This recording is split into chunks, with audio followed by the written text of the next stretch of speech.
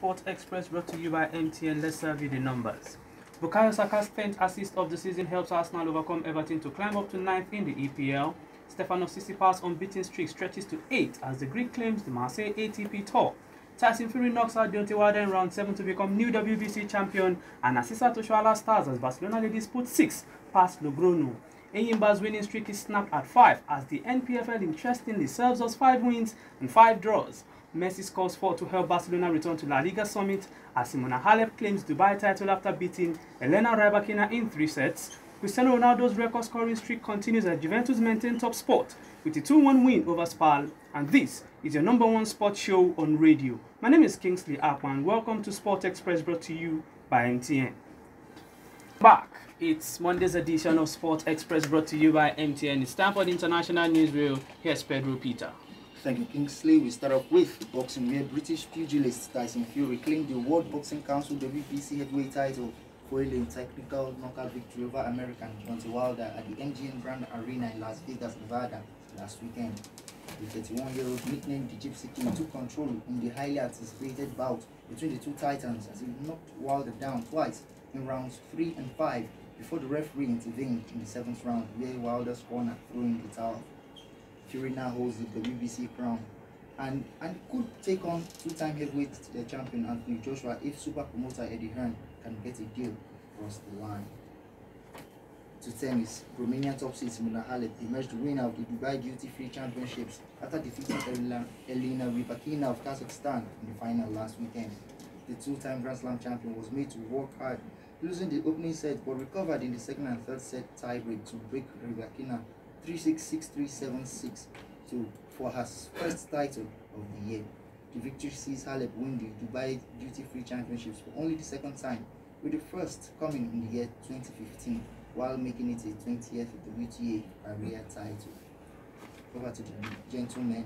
Greek 2nd seed Stefanos Tsitsipas successfully defended his Open 13 title following a straight sets victory over Canadian 7th seed Felix Auger-Aliassime in the final at Marseille on Sunday. The 21-year-old had little problems on the day as he saw off Auger-Aliassime 6-3, 6-4 to win his 2nd Open 13 title. Lastly, results of some NBA matches. Oklahoma City Thunder beat the San Antonio Spurs 131 to 103. Chicago Bulls beat the Washington Wizards 126-117. Los Angeles Lakers picked the Boston Celtics 114-112. Portland Trail Blazers were too good for the Detroit Pistons 107-104. Toronto Raptors annihilated the Indiana Pacers 127-81. Denver Nuggets beat the Minnesota Timberwolves 128-116, while the New Orleans Pelicans beat the Golden State Warriors 115-101. Thank you very much, Pedro Peter. After the break, the Nigerian sports scene.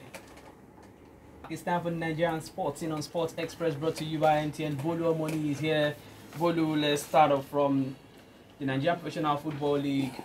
Well, surprisingly, 4 games ended goalless draws. Wow. Ruby Stars Plateau United, MFM Heartland, Sunshine Stars Rangers, and Dakada FC Kwara United. Well, I wouldn't have even put my money on all of these games not to produce a single goal. Jigawa Golden Stars beat Wiki Tourists 2-1. Same result as Rivers United beat Kano Pillars. Adama United also 2-1. They defeated FC Ifeanyi. Aqua United and Warriors ended 1-1, while Nasarawa United they ended Enyimba's 5-match winning run. 2-0. They defeated Enyimba. What are your thoughts? Well, there were 10 games, but one of the weekends where you don't see many goals, just 14 goals, 4 of them were late, and 2 early goals, and only 2 penalties were scored.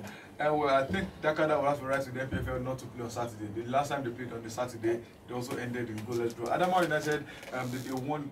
Jubilee scored a brace in that game against Ifeanyi, but Aqua United left it very late to get an equalizer thanks to the Freke F. Young. Then late drama in Rivers United versus Kano Pillars game as the game was flowing by, at 1-0. Then 80th minute, Cletu scored the 2nd goal, but Rabi Ali put one back for Pillars, but it was just too late for them to get any points. An early goal for Katsina in the 6th minute by Joshua Atule was all they need to defeat Abia Warriors. And Jigawa came from behind to defeat Wiki 2-1 in that game. But the biggest result of the weekend definitely is the Nasarawa United, like you said, defeating Enyimba. Now this weekend, the bottom 3 teams all won their games, and only Rivers United of the top 7 teams picked up 3 points. Others ended in draw or a loss. Wow.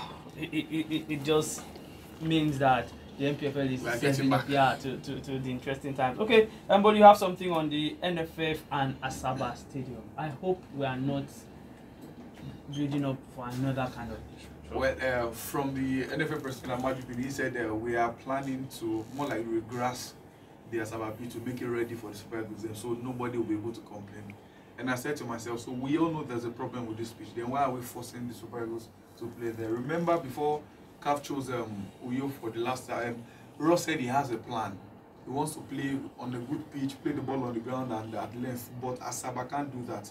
I'm saying to myself, if the Super Eagles lose any game in that Asaba pitch, General can be justified that, well, I don't want to play, you are forcing us. If the place is not ready, then we don't have to play there. Then he went on to say, well, my governor and my father, as the governor of Delta, is planning on making sure games and things that have to do with NFF sponsoring and so will be done in Asaba. I think we are doing it the wrong way. If the place is ready, let's say it's ready. If it's not ready, from people that have been to those places, Uyo, Asaba, Edo State, they've clearly said that the best pitch we have in Nigeria is Uyo. Everybody except Pinnick knows Uyo is the best. Okay. Let me say this, into God's hands we commit our sports and football. Bulu, you have something else for us, but should we leave that for tomorrow? Okay, well, maybe on the Tigers, but the Yeah. sad note, the death of Remo Stars player, Tiamiyu. Well, there are two different accounts to these stories. The SARS or the police are saying they arrested him and he jumped out of the car trying to escape and he got knocked down by a car. The account of his friend that was in the car with him said something different, that he was arrested for no reason, pushed into the car. While they were running, they pushed him off the Sienna bus onto a moving car. He was knocked down and they took him to the hospital. The Sienna ran away and he had to hold down the other police with them. Whatever the true story is, when it's sad that a player in our league is dying due to a death that can be avoided. But we hope we'll get the truth behind this, because I saw the video of his father holding down the SARS guy that was held down. It was not something good to behold. Will the truth bring back the lawsuit? Definitely not. Okay, let's move on. After the break, the World Soccer Report.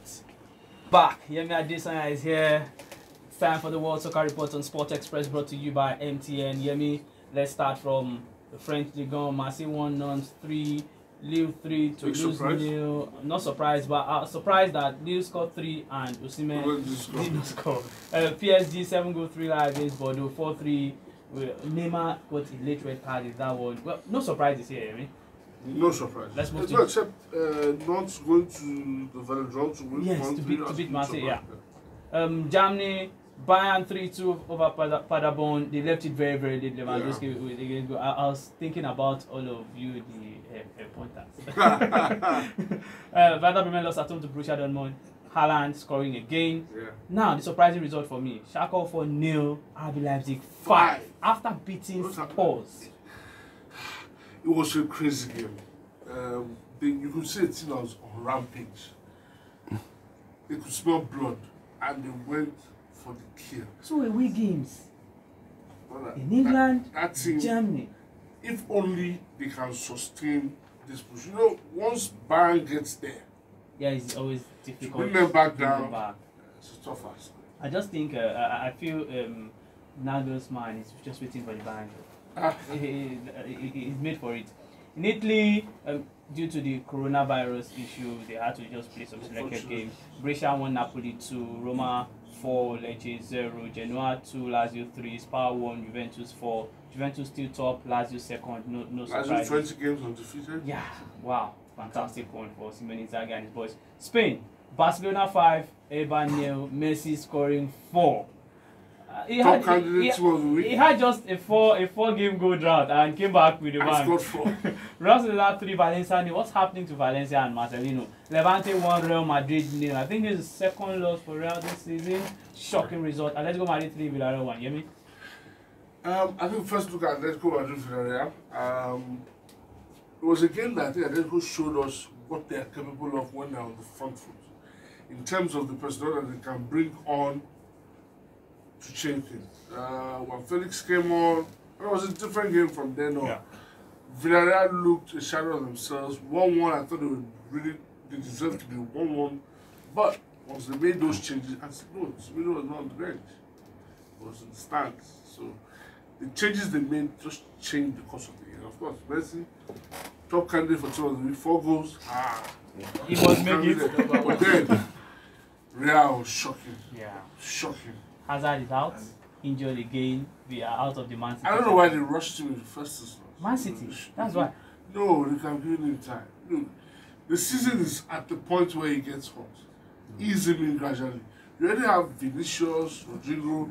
Those guys are adding a little something. Is that Yeah, I mean, those names that you just called are not the Dinazadu. They're not Hazard, yes. But they become more or less part and parcel of this team and they're chilling.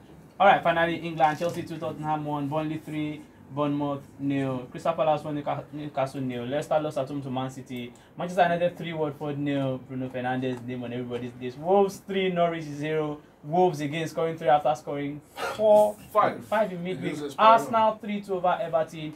That was a result I didn't see coming. I'm not sure if Aubameyang will win the team of the week, but it was a good Arsenal performance. But then you also have to give Everton a lot of credit with the way they played. But for me, spare a thought for Manchester City. Psychology plays a huge part in this game. And I think somehow this bad thing has found a way to creep into the player. Frank Lampard has Jose Mourinho's number. Yeah. Clear. There's no argument about that one.